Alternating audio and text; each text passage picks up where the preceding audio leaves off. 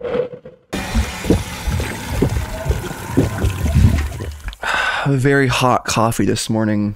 Good morning, everybody. It is your boy Thomas, and I'm a little bit tired, but we're gonna talk about Supreme today because that is what we do on this channel. We are talking about the original, behind the design, and complete history of Supreme's own original sneakers developed by Supreme in-house. You won't want to miss it. Let's get right into the video now. Remember, guys, to like the video, subscribe to the page, and hit that notification bell if you want to stay up to date with all future upcoming current Supreme drop list news, collaboration, and the occasional sneaker review and other streetwear brands. I appreciate all the support. Let's keep going. All right, we are here on Supreme Drop's Twitter, and we are looking at behind the design of the Supreme sneaker. Now, I want you guys to comment down below if you knew Supreme had a sneaker or not. If we were doing a live stream, I would do a poll, yes or no. For me, I knew Supreme had made a sneaker, but I cannot tell you the last time I ever thought about it. So, I'm gonna read this thread more or less word for word. Again, this is our good friend Supreme Drops. Be sure to follow him on Twitter. He creates some of the best content out there for Supreme drop list pricing information. Shout out to Supreme Drops. So Supreme Drops says, if you weren't already aware, let him take us through a thread shared with him by one of the designers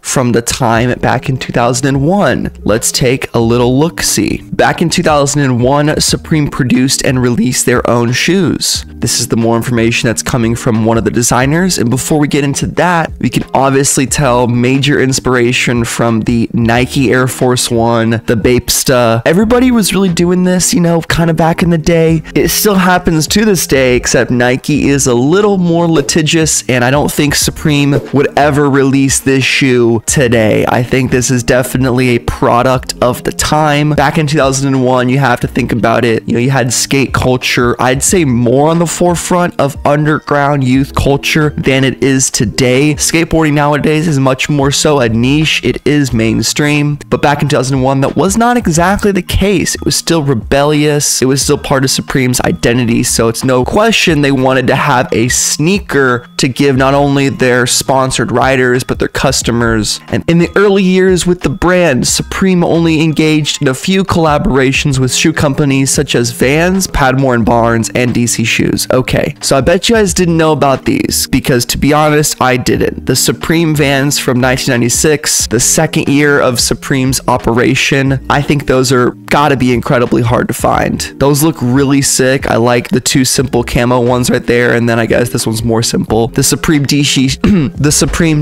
shoes right here from 1999. Not really a fan of these, but I do appreciate the gum outsole and what they meant, obviously, for Supreme at the time. Padmore and Barnes are more interesting because these are like a chukka boot in 2000 and definitely leaning more so on the fashion side of the brand, which is super cool because Supreme, if you think about it, they really are the only skate brand to get this number of relevance besides maybe like Vans for sneakers. But in terms of an actual clothing and brand that makes skateboards, can you guys think of any other brand that's even close to the relevance? Don't say Palace because that's not true. Nobody in your average everyday life knows of Palace most of the time, but I'd say most people have at least heard of Supreme or understand, oh yeah, that company that puts their name on fucking bricks and sells them. What the heck is that about? As the new century began, Supreme decided to create their own interpretation of the Nike Air Force One. To achieve this, they designed and produced two models in various colorways. In 2001, they launched the Supreme Midtown shoes in black, gray, navy, and brown, alongside the Supreme Downlow shoes, also available in the same colors. They wanted to make their own version of the Nike Air Force One. It would kind of go on to be a classic sneaker that Supreme would collaborate on, and of course their relationship with Nike and Nike SB was only going to deepen as the years went on. But as this time, you know, think about it, they started in 94, it's 2001, they've been doing this thing a couple of years, about 7 years or whatever, and they wanted their own sneakers. Sure, I get it, man. You want your own sneakers that you could sell, that you can provide to your riders, this, that, and the other thing. You wanted to stand out and you wanted to make a little money. They released the Midtown and the Down Low. Regrettably, the response was less than stellar.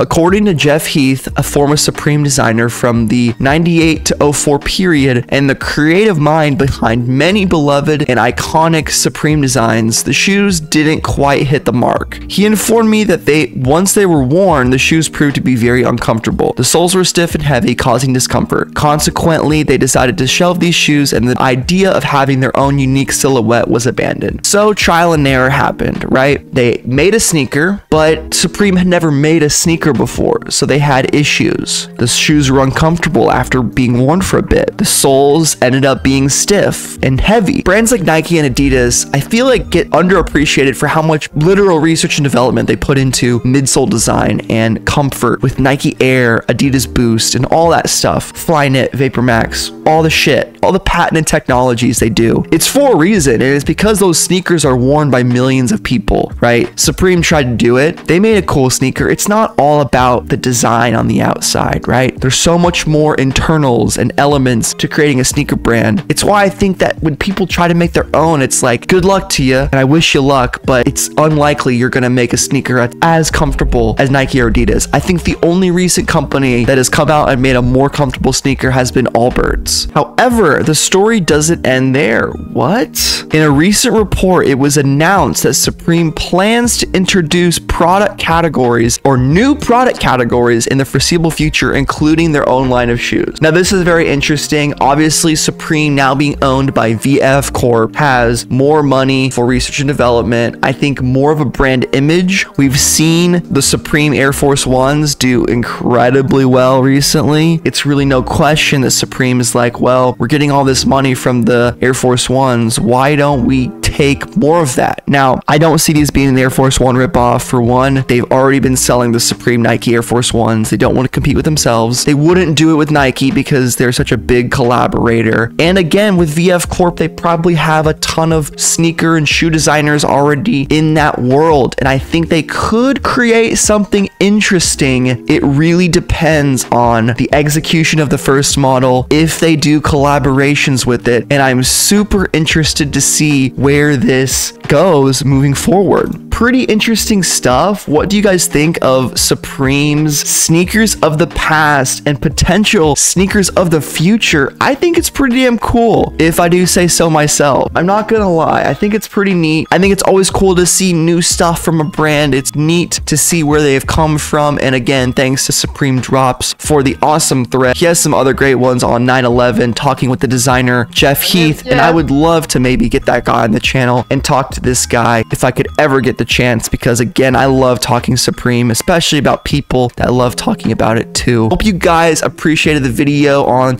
the Supreme sneakers. It's been your boy Thomas, and I'm out. Peace and butt grease. See ya.